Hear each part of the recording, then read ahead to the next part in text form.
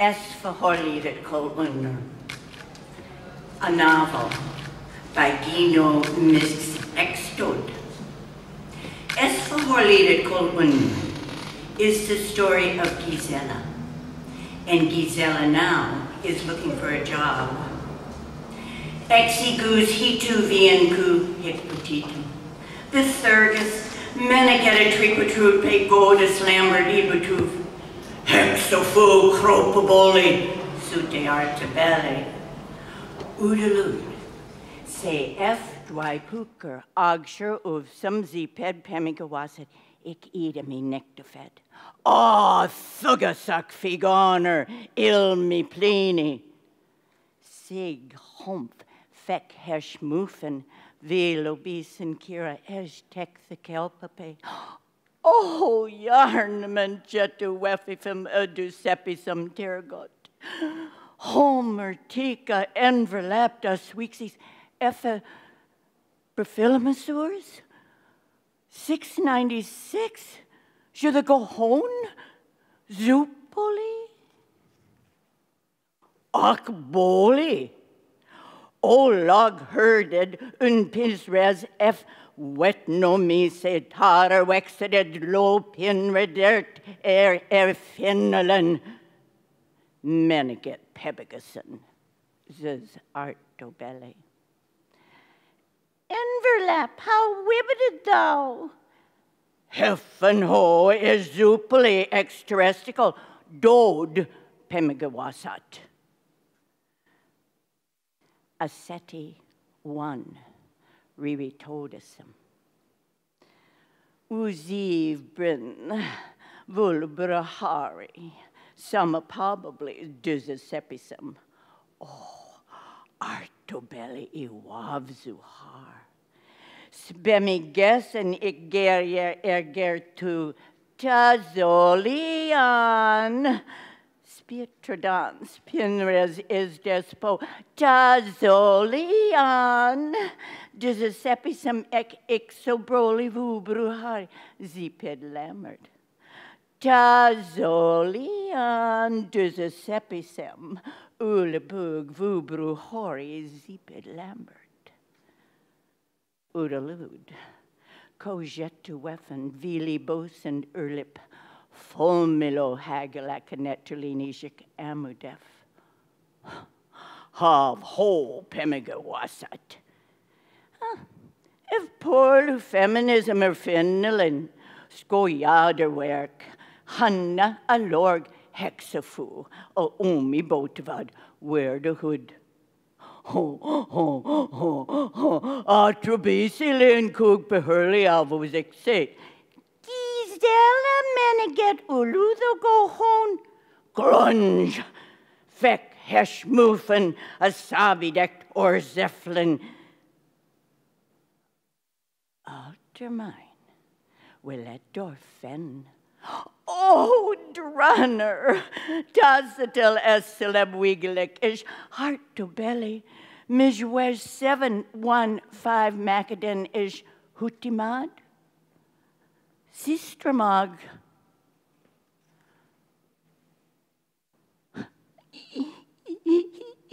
Milo willip bemodef uzef heffenelina erlip. Asudamlo me bromot, hutteman willid off. Artobelli sec pemigison ik the kelpape ponadist utel. Netolini is asteresical gizantu. Gisela ner solo oven timbihan pegodas. Is exupoli des fet lorg? We told us some of some hubs and hexafu aki wat namisa atravise. Kiwik umi batavisus pemigawasat. Theopes. How wibbeted that? Glunge, es artobelli. Lo, ja, floridas, ulic, vilo bisten, vilo bivene, illi tamer. Oli gattasad, floridas, how wibbeted that?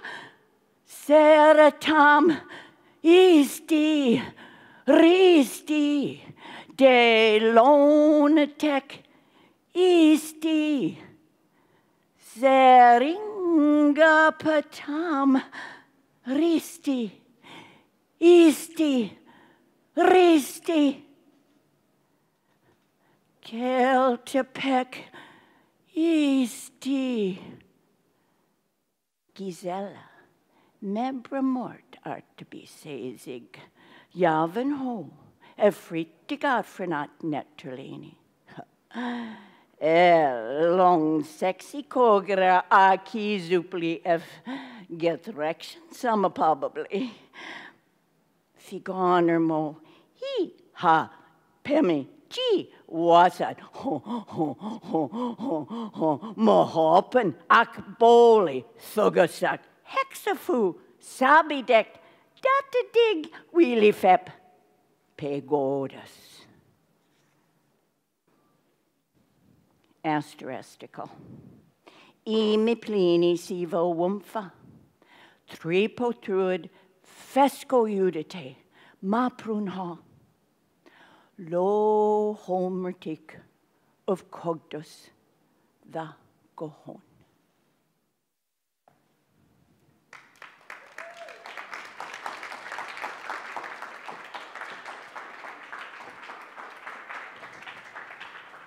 Jane, I would like to ask you some questions because I have the feeling that Guy de Cointet, he's not very well known in Poland, and I think this is first performance by Guy de Cointet in Poland. So my first question is very simple. I just want to ask you, how did you meet? I moved to Southern California in 1976, and Guy had been Guy put on his first play called Ethiopia. And I went to see it with friends who were friends of his, and it was everything I had ever wanted in a play, in the stage. And so afterwards, I just went up to him and said, if you write another one, I'd love to be in it. And so I got a call from him sometime later, and he said, I've written a new play, I'm going to do a new play, and it's called Igloo. And he said, I thought Brian Davies was going to do it, but he says that he can't do it, so it doesn't matter if Dr. Butch is a woman. So I became Dr. Butch in Igloo. And that's when I started working with him in 1977. I worked with him until 1983 and did 5 plays and lots of monologues and reading from his books. And this particular book, Espahor Ledet, Billy Barty did it first, and he did it much as a book report with a blackboard up here, and he did diagrams and talked about it as a book report. And then Guy handed it over to me sometime several years later and said, pick a chapter and read it.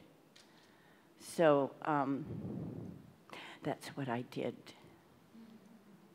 So it was this chapter, you always reading only this particular chapter? I have only read this particular chapter because I know the story of her going to get a job. How do you know the story? Because I made it up. Did he ever give you any instructions? No, he just said read it. He doesn't, even in his plays, he didn't either. He would hand you the script, and we would ask, where did this line come from? And sometimes he was able to tell us. Other times he didn't. He loved to read, and he read low class and high class, you know. And he had several books racks in his studio. There were the round ones that you used to be able to go into like pharmacies or drugstores where they had the round, and you could page through the little paperback books. He had many romance novels, things like that. And also in his studio, he had a little house that he had built, which was like a set, but that was his bedroom, and the rest was his vast space, about the size of this space here. And he started out writing books, and his drawings were also in code. So his drawings would be lines, and he would make an alphabet. He knew what it was. We didn't, but you would see a drawing of his, and down below it would be a line of text, which maybe it was enough to make you weep, which is a line from one of his plays. But he,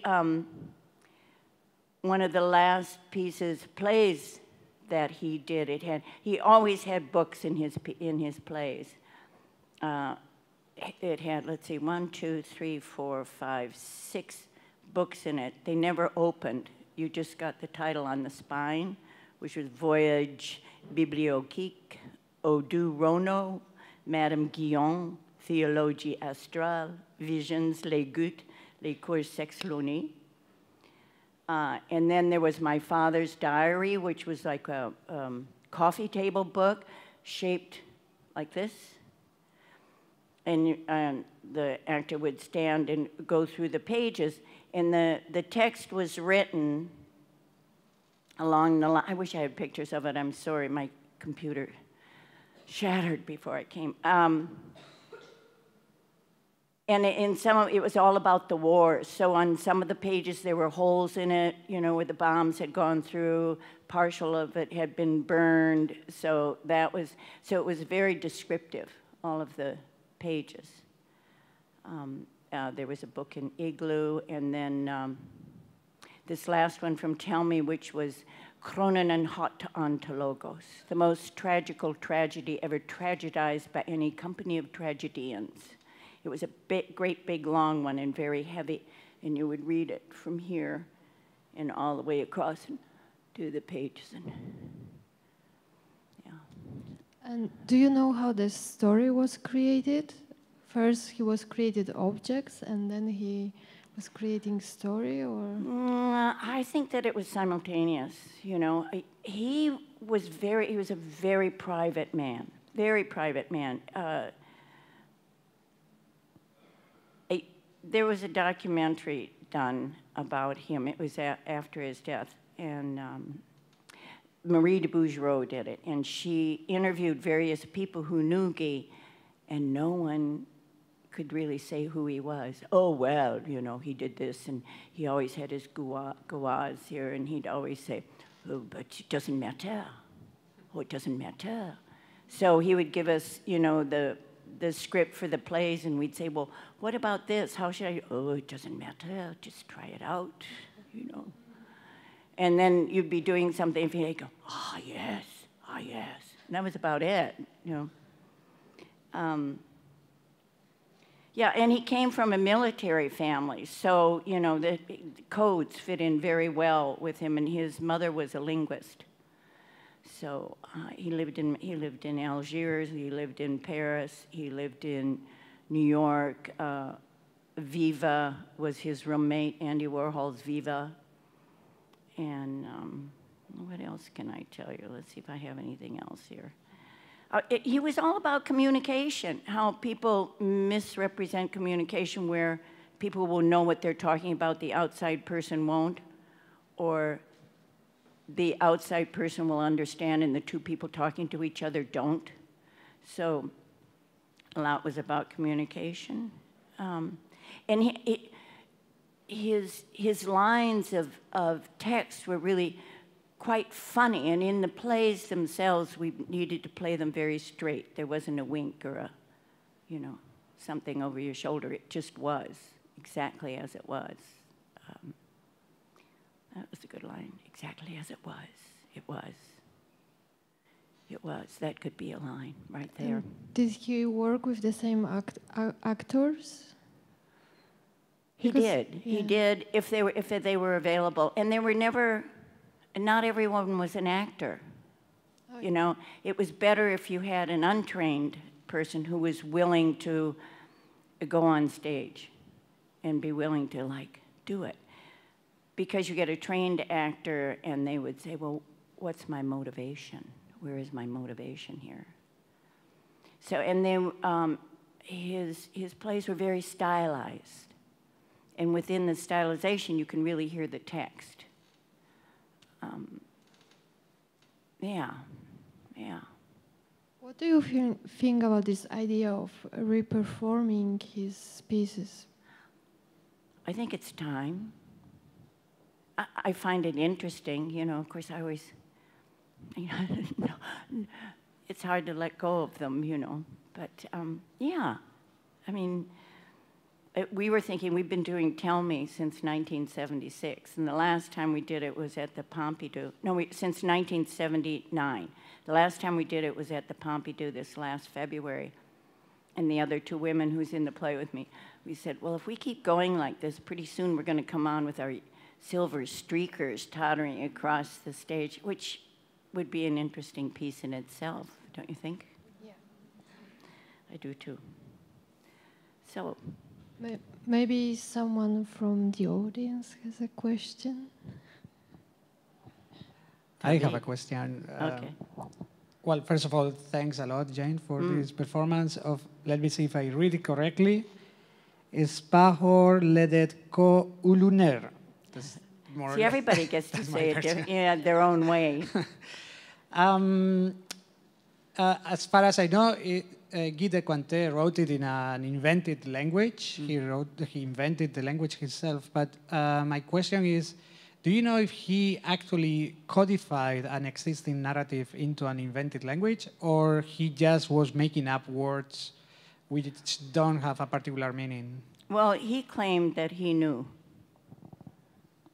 what it said. And I do know in his drawings where he began, right alongside writing the books, that he had his alphabet that were, you know, an A may be like this, a B like that, or so that when it went on the page, the code would be there, and the words would, then the text would be at the bottom. This one is really full of it, and my niece at one point said, "I've got it figured out," at which we've all tried to figure it out, but we haven't been able to. And it's got, you know, it's wonderful punctuation, and like the I's and the it's and one could make it that. The 2 letters, maybe 3 letters together, and then big one, and comma. But he never said. He was very private. Doesn't matter, you see. So in that sense, you know, we would chase him down. We were always very happy to hang around him because he always had a secret. And he always had sort of a little sideways grin. Like he had a secret.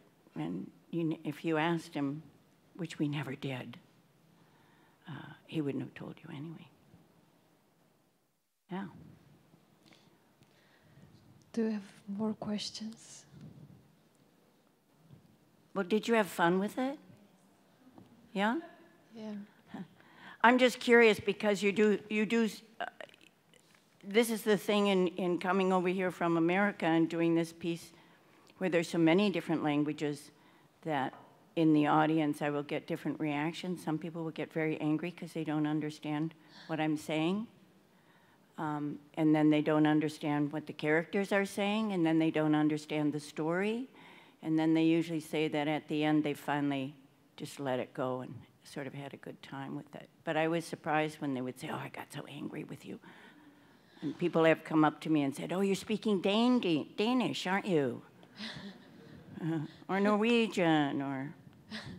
And I think it has, you know, I'm sure it has some sort of Scandinavian lilt to it coming from me. I grew up in Minnesota. I am 100% Norwegian, so it has that. I think it sounds like elf speech. Elf speech? Yes, kind of. Good. All right, great. Well, thank you very much. This was fun.